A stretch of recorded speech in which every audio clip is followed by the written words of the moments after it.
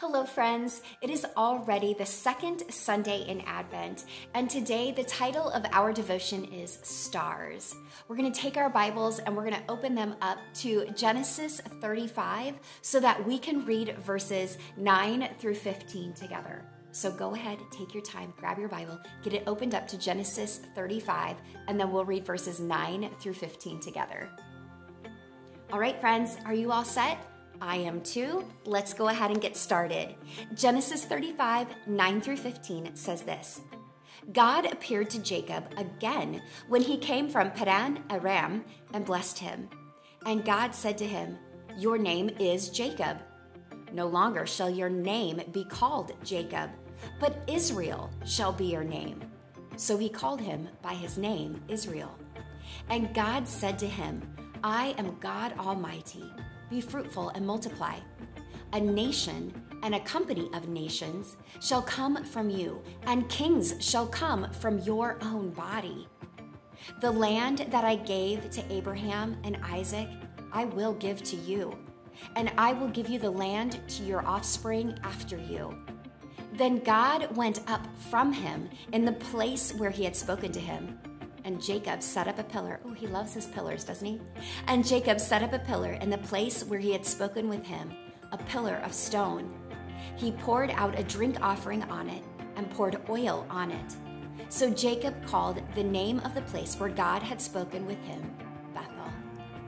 All right, friends, we have got God coming to Jacob again, reaffirming his promise, renaming him. And again, Jacob knows that he needs to mark the occasion with a very simple item, right? A stone. Okay, let's go ahead and jump into our devotion, which, as I mentioned, is stars. A star on a door in the backstage area of a theater means an important player prepares for the stage in that room. It is a designation of the importance of the role, and with it comes the privilege of privacy. Instead of being forced to reveal nervous or bad habits to the other cast members, instead of elbowing for mirror space, this special person has this special place set aside for them. You know, sometimes it's meant to be lonely at the top. The isolation provides the luxury of quiet to find one's center and a peace away from the turmoil. It also bears a certain loneliness. The burden of the event is felt in those quiet, solitary moments. From the midst of the people, God would choose those for whom would sit behind starred doors, ones who would have the privilege of private time with God, ones who would bear the burden of the drama.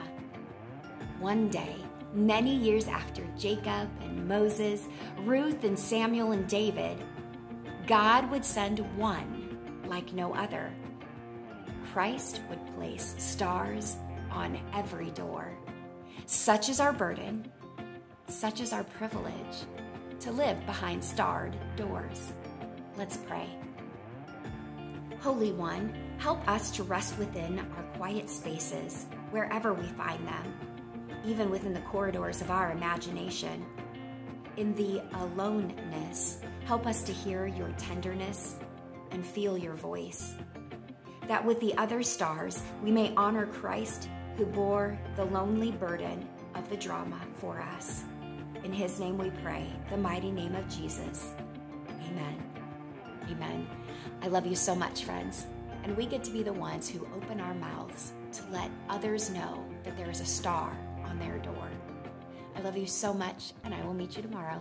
Bye.